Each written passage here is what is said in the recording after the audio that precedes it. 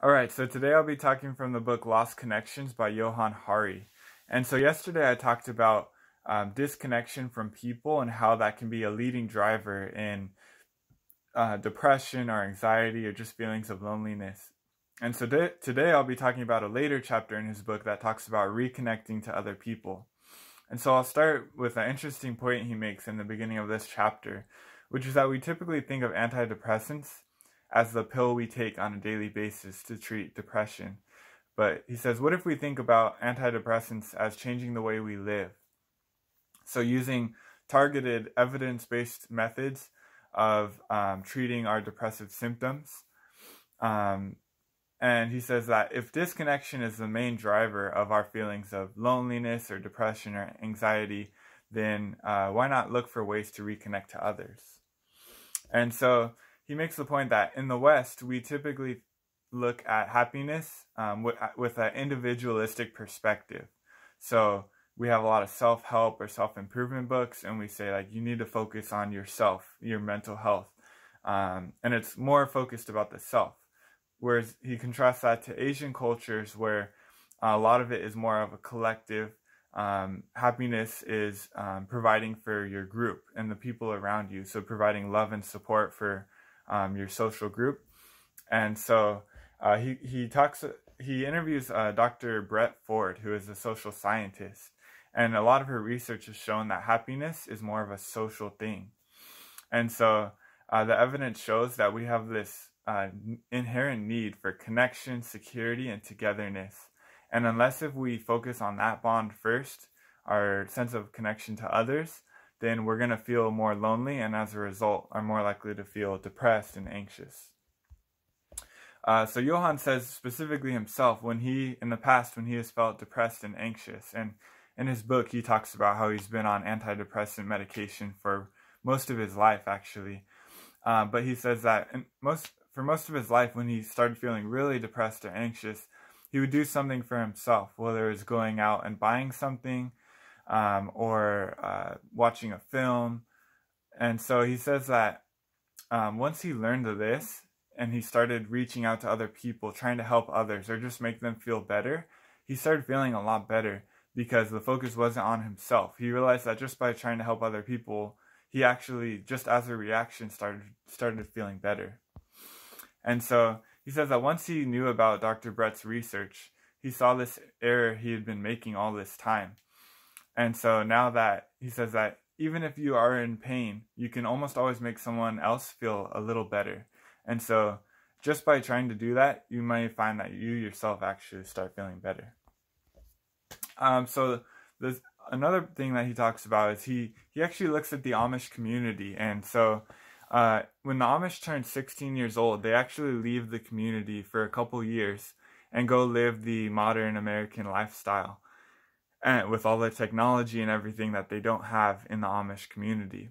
And so what we found is that 80% of people, after the 2 years is up, 80% of people go back to the Amish community to live there the rest of their life. And so they have this choice. They don't have to go back, but 80% of people do. And so the question is why? And so Johann interviewed a man named Freeman Lee, and he asked him a little bit about why he chose to go back to the Amish community. And Freeman Lee was very honest. He said sometimes he misses watching TV, watching a baseball game, or listening to a good pop song. But he makes the point that he thought about his family, and he just didn't think that having all this technology and all these distractions we have in our life was the best for raising kids. We live in more of a rushed environment, and so we're not always fully present with the people around us. And so he chose to stay in the Amish community where he's fully present with his family and gives the children all the time and love and affection that they need. So Johann goes on to say that he asked Freeman Lee a little bit more, and one of the things he said is that the Amish consciously choose to slow down. So, and he compares human life to a warm coal fire, so that's always glowing. And so if you take one coal and remove it and isolate it, it ends up burning out quickly, right?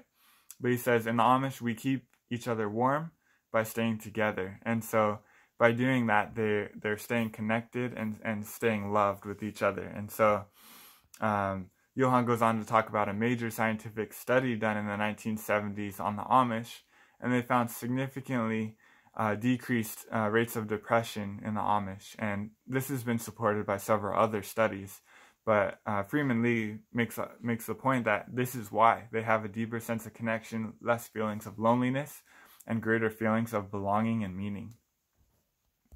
So lastly, Johann says that we need to find a way to create a synthesis between having that deeper sense of togetherness with people without necessarily having to adopt all the traditions and cultures of the Amish, because they do have some traditions that probably aren't ideal for our American culture. And he talks about that more in the book. But he basically says that we need to create more of a sense of being present with the people around us, and creating an environment where people feel more loved and affirmed on a daily basis. And especially people, if they tend to feel more depressed or anxious at certain periods of their time in their life, that's when we really need to go out of our way to make them feel loved and reassured. And so lastly, Johann says that when you think about dying and going to heaven or wherever it is may be, a lot of people imagine it's interacting and being with your loved ones, right? So he says that why wouldn't you choose that today while you're still alive, to be truly present with the people around you? And I think that's an awesome point. Like, we keep working so hard to achieve our goals and be, I'm super ambitious, but I think